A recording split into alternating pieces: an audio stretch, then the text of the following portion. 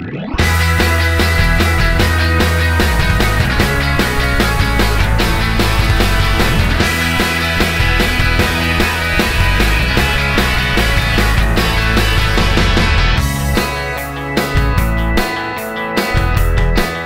a phenomenal opportunity to embrace the entrepreneur in this country. You never stop thinking because it's your passion, it's your hobby. The best decision I ever made was setting up my own company and going for it.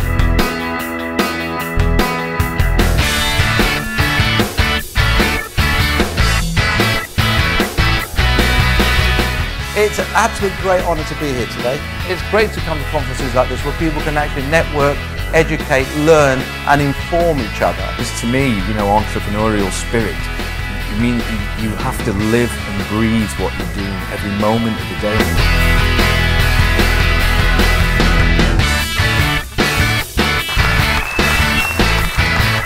We need to start making stuff. Let's just get on and make great stuff.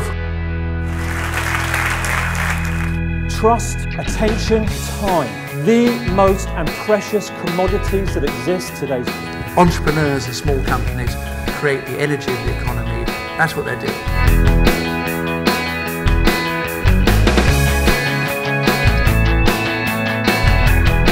We have got a wealth of phenomenal talent here in the Northwest. We think the Northwest is a very enterprising and innovative region. One of the biggest things we can do is really make a difference to grassroots businesses.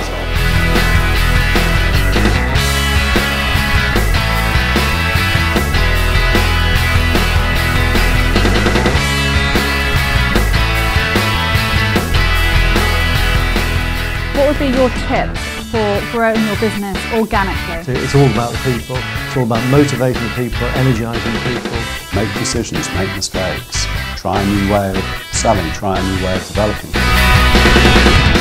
We haven't even started yet providing solutions, we feel, to companies in the UK. If you lift your head up and smell the roses, you can actually see some of the opportunities that are around you. Put yourself in your industry's spotlight or in your marketplace's spotlight by being somebody who's provocative.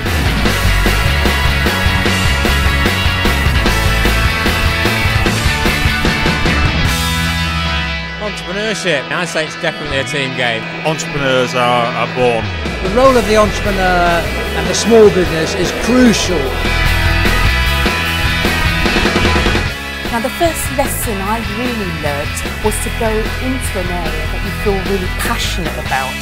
If you do whatever it takes, or however long it takes, the success is simply a matter of time. I'm going to take on a whistle-stop tour of why I think it's so important to be entrepreneurial. There's no doubt at all that it is a great time to be a media entrepreneur. Can I just say, let's be interactive. What advice would you give to companies to think about content strategy? How do you protect yourself in terms of getting the first to market? How do you keep on top of these fantastic new ideas and keep ahead of the game?